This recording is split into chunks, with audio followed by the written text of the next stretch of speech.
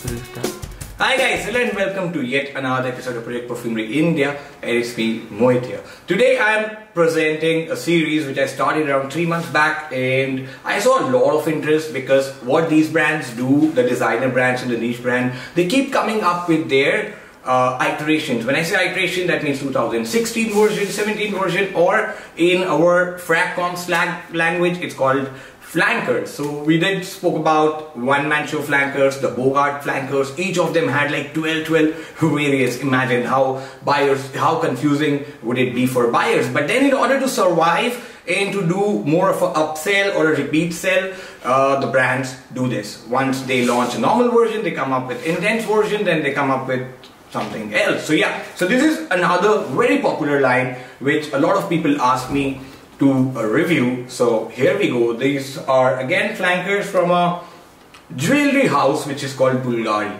So it's Bvlgari, but when you pronounce it, it's simple Bvlgari. This is U or V. So they came up with a fresh, very unique looking bottle. This was their first bottle in the collection.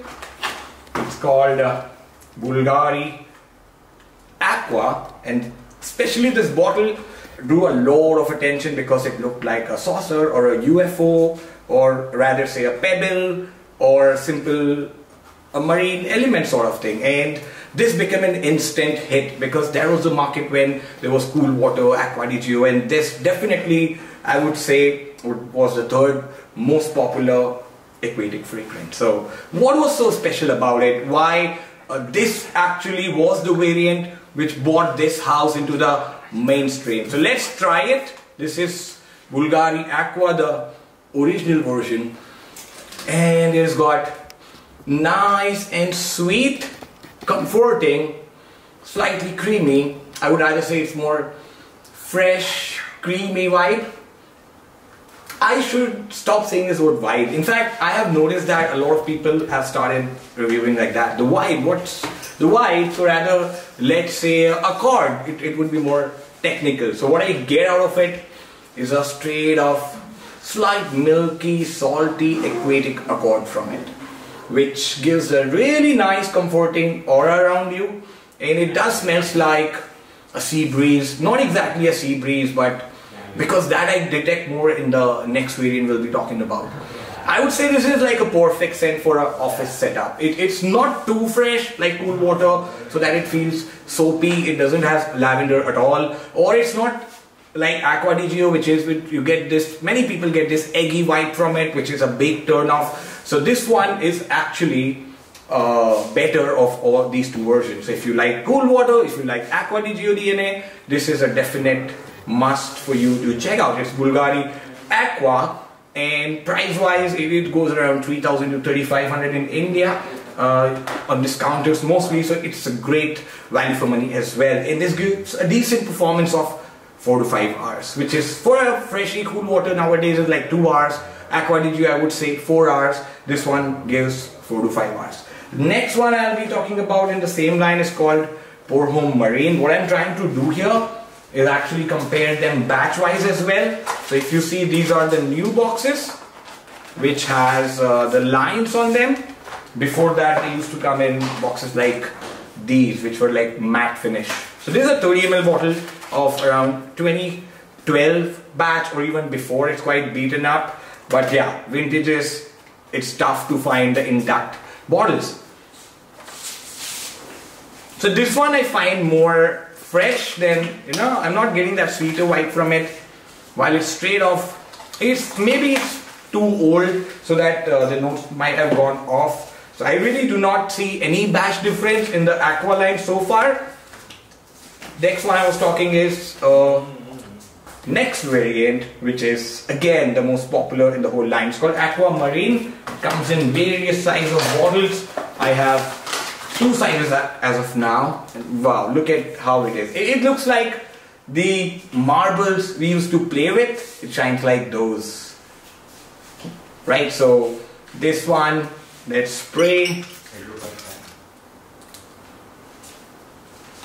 and let's try the other batch I have, which is a bigger aquatic element. I love these bottles Normally we do on our store, we do get store testers, and in those cases we have those stands as well, which are a great utility. Actually, if Bvlgari puts those, the stands in the retail packs, it would be really good. So Bvlgari, if you're listening, do give us those stands with retail packs as well, not just with the testers. So this one is slight yellow, maybe because it's too old, and it's light clear. So I smelled this one, and I did get faint marine notes, but I think fresh scents, there is a thumb of rule, guys. The fresh scents usually lose the top or the citric elements with time, while the woody, mossy, leathery, oud, these gets better with time. Oh bhai, chup kar la, आवाज आ रही है mic में. So cut मार दे, फिर start कर दे. नहीं हुआ पार्थ, जा जोर से आ रही थी. हाँ स्टार्ट कर लो. क्या हो? अरे आवाज आ रही थी इसमें. स्टॉप करो नहीं. स्टॉप करके start. Right, so marine, as the name says, it's more salty, and it has the same vibe, but at the same time, this has got this zing to it, which actually smells like a breeze walking down the sea, and you're getting that salty marine vibe. I like this slightly more, but this one I would prefer on a chill out day, and that one I would prefer probably on an office setup. The third and fourth in the whole line, they actually came up with yet another flanker. So let me quickly show you both of them, and let's see what's the difference in them. So this one is called Aqva Toniq, and this one is Aquamarine Tonic. Now both of these are discontinued, so you would see bottle slight, this faded slightly here. This one is almost perfect, because this was I think these were released back in 2013 or 14, because that's the time when I started selling, and that's the time I saw them, and after that they were not there. So what I sprayed right now is the Aqva Tonic. So what this has got is a very interesting gin and tonic vibe. I think that is the idea behind the name as well, that to the original Aqua DNA they have added this boozy note, which is so clean, at the same time boozy, and that's the gin note. Imagine a white spirit, a slight sweet spirit, slight salty. How would it smell like? So it's actually for people who like more sharper openings, who like this. Coming to marine was already salty. Let's see what marine and tonic smells like. Right, so this one I'm getting more of a pungent, boozy, slight tonka to it. I don't know whether it's supposed to be there, but yeah, I'm getting this tonka vibe from it.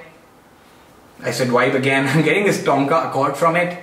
So yeah, so this one leans more towards the masculine side, while this marine notes along with the tonic, the boozy notes might smell a little bit metallic, like how Azarochrome is, but this one has got this slight undertone of tonka to it, which I detect.